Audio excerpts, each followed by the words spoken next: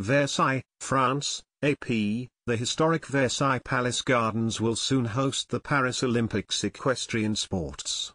Meanwhile, the select riders in the National Equestrian Academy who handle the palace's famed royal stables are continuing to care for their beloved horses.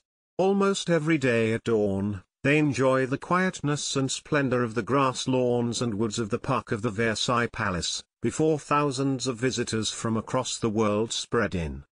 The elite academy, founded by French horse trainer and impresario Bartabos, who decided to revive the splendid building in 2003, has only 12 riders.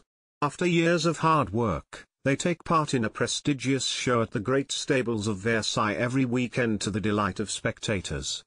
While the academy is open to both genders, women form the majority of applicants. "We are only women here now," said one of the riders, Fanny Lowry, smiling as she noted how big a change it is from the once male-dominated world of equestrianism. Lowry, 28, is known as an équiers, the French word for squire or horse rider, and has a vast knowledge of the royal stable's history. Commissioned by France's King Louis XIV, or the Sun King, the stables were built between 1679 and 1682 opposite the palace's main entrance.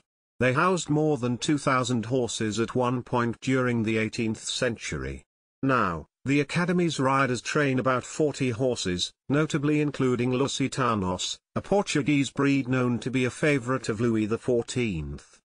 The great stables were built just before the king arrived here in Versailles. He wanted very big and wonderful stables because he had a lot of horses, Lowry said. Horses at that time were very important in the court and in the everyday life.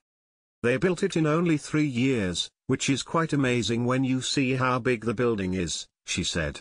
And it was also a school for the people at that time, who wanted to learn how to ride, a little bit of philosophy, mathematics and everything so they can become the best person in the kingdom.